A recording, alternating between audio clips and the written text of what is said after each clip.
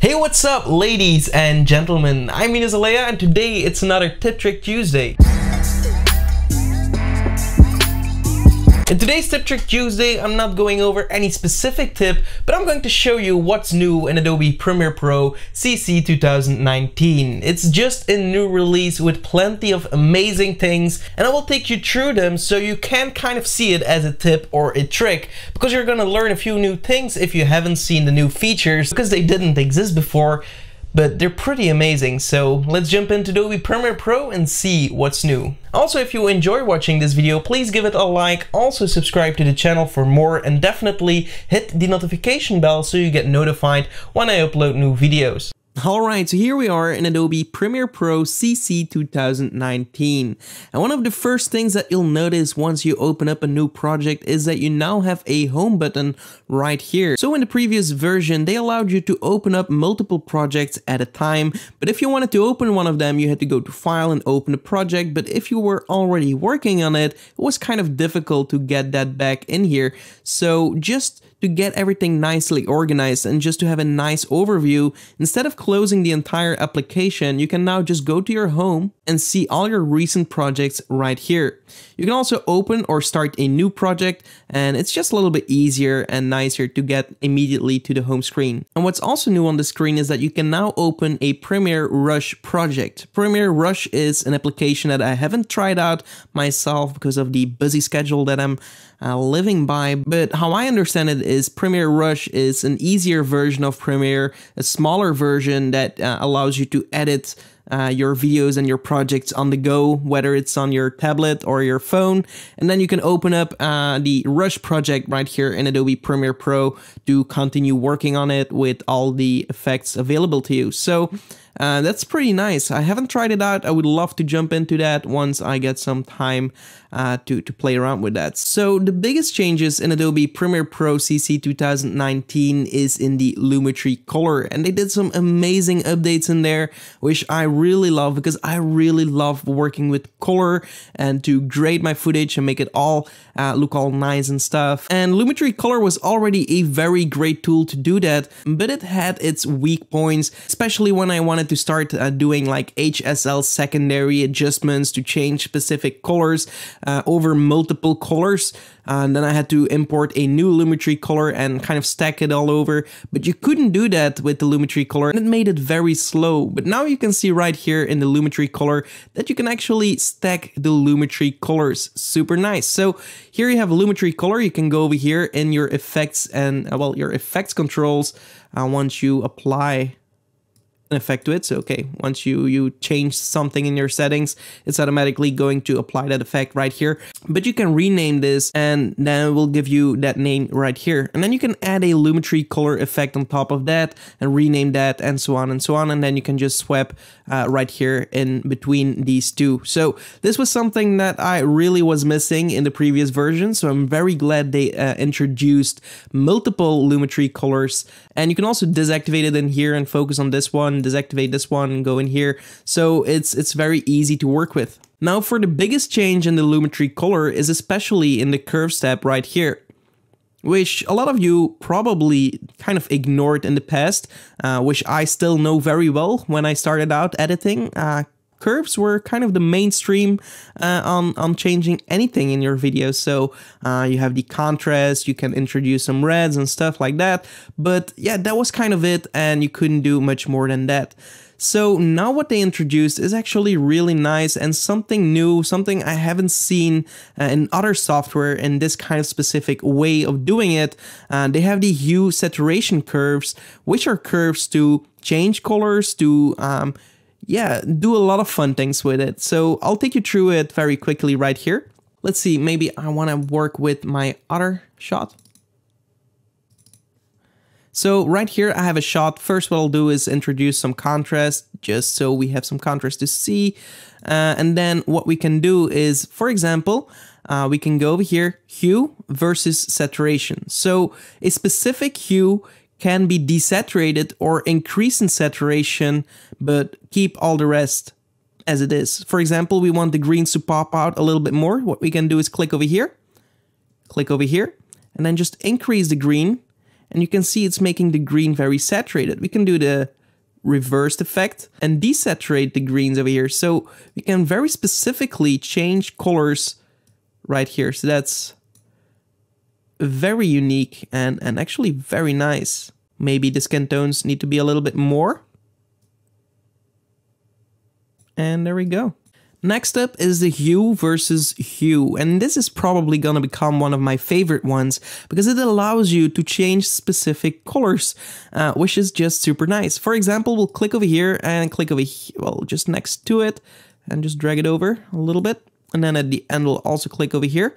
What we can do with this one is if we bring it up, you can see that we're just tweaking the reds to become more kind of like a blue. And now we can drag this in so we're sure that we're not touching the skin tones. And actually I'm working with a color that is very close to the skin tone, so it's kind of dangerous to work with that. But if we reset this and we go, for example, to the yellow to green colors, we can make that like more of a golden hour. And immediately look what you're doing here. It's just amazing. So you can really go and tweak the colors yourself. And even for skin tones, you can pick the skin tones and maybe they're not good enough. So what you can do is move this one over and really play around with the skin tones here. Maybe you want to make them a little bit warmer. And maybe we want to make this kind of pink. So we can go over here and for the blue, or like green could also work very nice. So we can individually go through the hue here and with these curves change every single color. And that's amazing in my opinion. It looks so good and I'm gonna have a lot of fun with this one. Then you have the hue versus the Luma, which means that you can go to specific hues and kind of increase the brightness or decrease the brightness. For example, if you want them to look a little bit more tan, you can bring this down or you can bring it up to make them kind of like this and play around with that.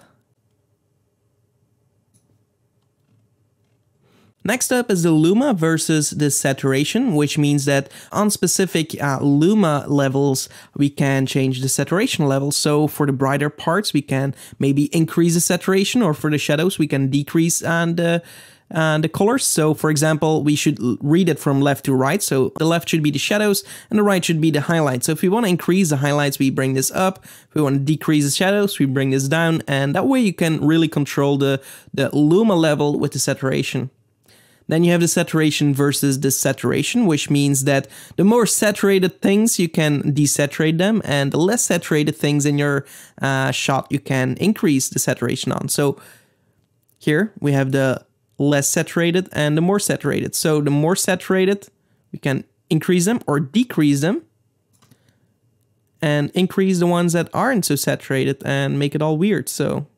But yeah, everything has its use. It really depends on what you're working with, but a lot of these tools also work just to correct stuff. So you might not be seeing the options or the opportunities right now, but I'm really in love with this update. You can do so many things and you can really go and tweak it. Even over here, maybe you want to change this color, then you go into the hue versus the hue.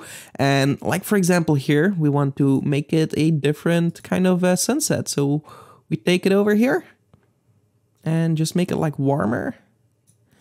And then we can go to the hue, the saturation versus the saturation, and make like a dot here and here.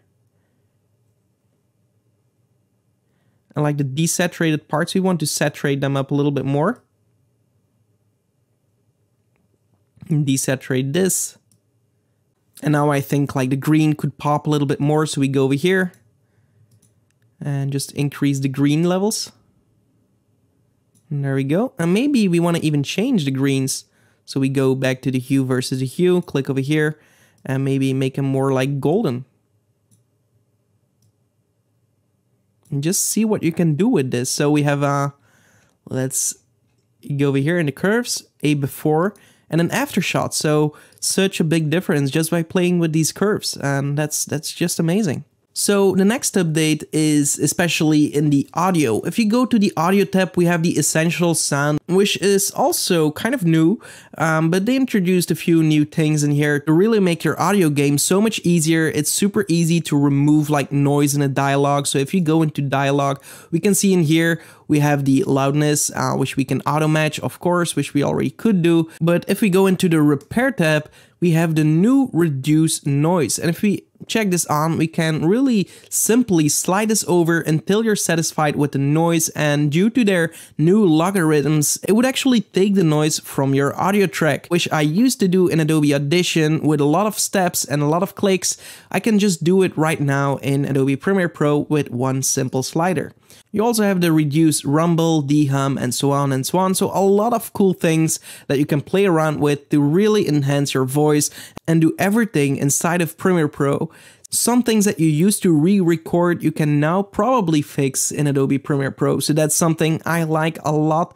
Especially because I'm a one-man band, so the more things you can do inside of the software and the easier you can do them, I just love those updates. And then the last update is actually in the essential graphics, which is also really nice, but I don't have any examples on it right now. So basically what they have changed is the option to, when you're creating an essential graphics in Adobe After Effects, to have an intro and an outro so you can do your own timing of your essential graphic, and also to be able to change your font style and your font size inside of the essential graphic when you're exporting from Adobe After Effects. So for me, that's a big update because we have a ton of essential graphics that I'm preparing for you guys. So if you're interested in them, definitely check out our website. We have a bunch of them to offer. And if you buy something from our website, it helps to support this channel. But that way you can import amazing advanced templates that are made in After Effects inside of Adobe Premiere Pro and just edit them right in Premiere Pro, and they basically improve the essential graphics workflow and gave you a few more options. Alright, so that's it for the updates in Premiere Pro CC 2019. Let me know what your favorite update was from the release. Alright, so that's it for this video. I hope you enjoyed it. If you did, give this video a like. Also, be sure to subscribe to the channel and hit the notification bell so you get notified when I upload new videos.